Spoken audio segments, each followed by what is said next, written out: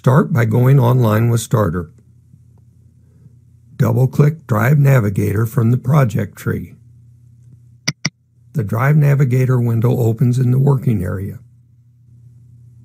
Click the Commissioning button at the bottom of the screen. The commissioning window opens.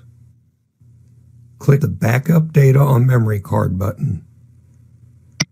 The Backup Data on Memory Card window opens. The memory card can hold up to 100 parameter sets. Type the parameter set number you wish to save to the input box. And click the Save button. A pop-up will indicate that the copying procedure is completed. Click the Close button.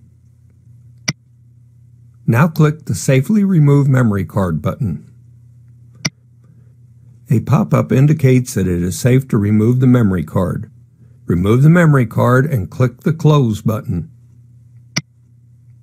Close the Backup Data on Memory Card window and close the Commissioning window.